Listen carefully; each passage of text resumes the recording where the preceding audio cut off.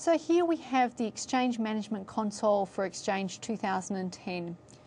You'll notice that the default Exchange organisation that I'm looking at is always the on-premises organisation, but I am able to add an additional Exchange forest, so I can manage an additional on-premises forest, or in fact I can also add an Exchange online forest.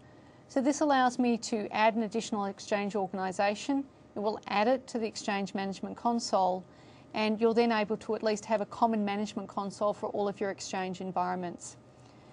When I connect to this forest, I'll need to put in the remote PowerShell URL. So the management is always done through remote PowerShell, and it's that feature that allows us to have cross-forest management. Some of the other new features you'll see for the on-premises version is we've provided this overall organisational summary. This organisational summary will show you the number of databases. This is a demo system, so I don't have too many of them, but it gives you a license summary to give you an idea of how many users you have that are using either standard or enterprise features, as well as showing you a snapshot of the number of servers you've got in your environment and the recipients in your environment. And this is something that can be updated as required, so it's not something that's continuously polling the server. The other changes we've made around managing attributes of either recipients or distribution groups or any of the objects within Exchange. So I have a group of users here, and they all happen to have moved to a new location. So I want to change the location of a group of users. So I can now do a multi-select. I go to the properties, and it will display the properties that I have access to change. And in this case, all of my users have moved to London. So I'll change them from London and change the country for them. And when I click OK, it will tell me I'm about to do a bulk edit. These are the changes I need to make. When I click OK, it will actually make those changes to all of the users and give me a summary as to what's happened. So when I go into one of those users and I go into the address and phone, I can see that the city and the country have indeed changed. One of the other changes that we have in the Exchange Management Console is for individual commands. You've always been able to see the command that's put in there.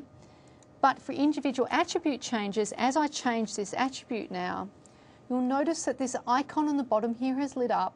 When I click on there, that will now show me the Exchange Management Shell command that's been used to modify a particular parameter within an object. So it gives me more granular control as to looking at what Exchange Management Shell commands are being run. The other addition we've done for Exchange Management commands is you can now actually go to the View menu and look at the Windows PowerShell command log. This shows you a log of all of the PowerShell commands that have been executed during this EMC session. So if we scroll to the bottom, we can see that the last thing we did was get an identity for Alan. We can see that in the middle here, we made some changes to a group of users, and it shows us the PowerShell command that was used to make that change to that group of users. You're able to take this list. It's not persisted across Exchange Management Console sessions, but you are able to export that list to a CSV or a text file to be able to use that those commands, perhaps for a script if you want to automate things. Among the other changes we've made is we've rearranged some of the options within the management console to take into account changes that we've made to the Exchange product. So database management is now an organisational function to support the new high availability features in Exchange 2010.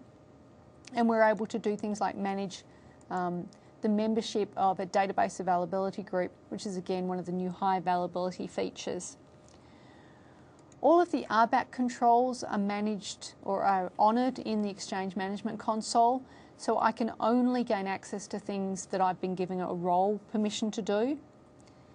And the other major change that we've made is the help is now focused on TechNet. I don't have an internet access here, so you won't see that, but you can see that rather than the help being displayed on the screen, it's displayed from TechNet, so you always have access to the latest help files.